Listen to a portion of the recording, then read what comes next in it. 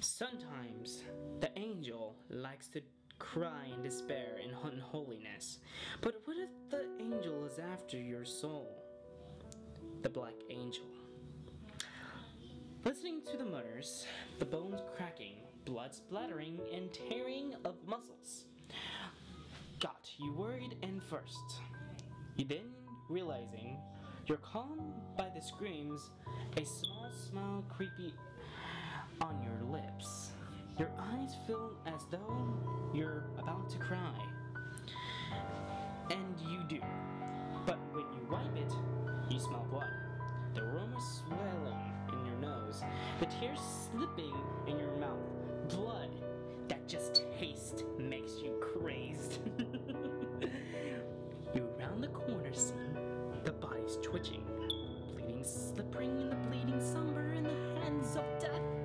The sight is beautiful that you can't help but stare.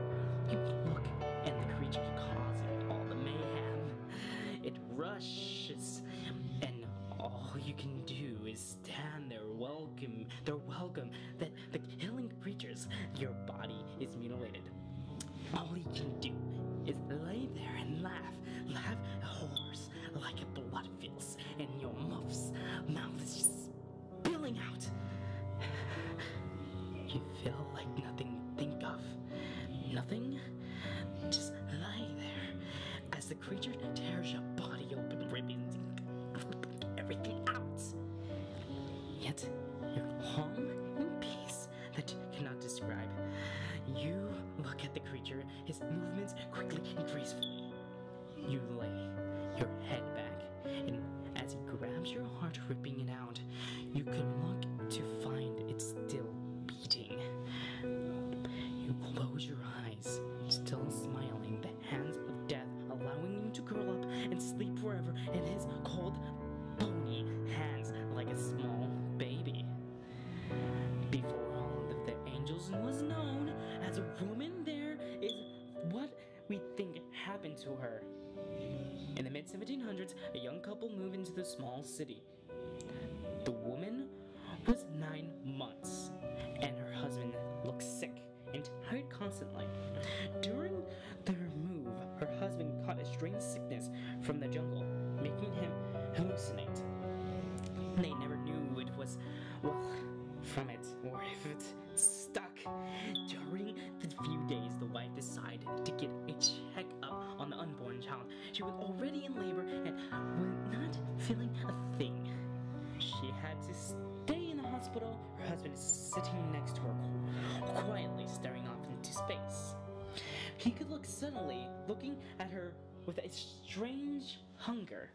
Not in a craving food, but a bloodthirsty hunger. It examined all the objects in the room and grabbed a silver butter knife from her lunch she had hours ago. Honey, are you okay? Her voice was full of concern, and she could do nothing to hide it. She tried standing only to push back by her husband. She grabbed her belly, feeling sharp pains. Her husband followed her hands and removed them. It's time to die, you beast. His voice was hoarse and serious. Honey, it's me. It's your wife. You're hallucinating again. No. He raised the butter knife and slammed it hard in her stomach.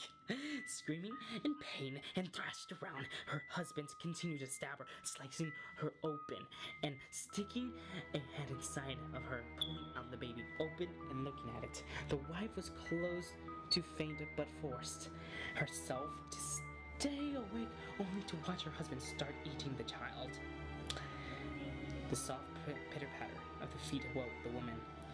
She was staring down at a strange woman who was pregnated and giving birth, with a nurse dabbing her head and the doctor holding the baby's head. The woman was screaming, and all she could do was smile, then frown instantly, jealously. Over the woman and her living, breathing baby. She stormed out to see another woman pregnant and scared. She walked over slowly, and the woman counted over in her bed, pressing a button, panicked. The wives rushed at the woman, cutting the woman open with her bare hands and scoping the baby out and eating it whole in front of the woman. She looked in horror, pale and about a faint. Before she passed, she ripped out the woman's heart and showed it to hold her closed until she fainted, and the heart stopped beating. During the years of the same hospital, there has been strange murders of pregnant people and stolen newborns. Children's people have said it looked like a skinned human, like a gorilla, who holds their victims like a baby until their heart stops beating in their hands. If you ever seen or heard of the creature nearby, please inform the police or animal control.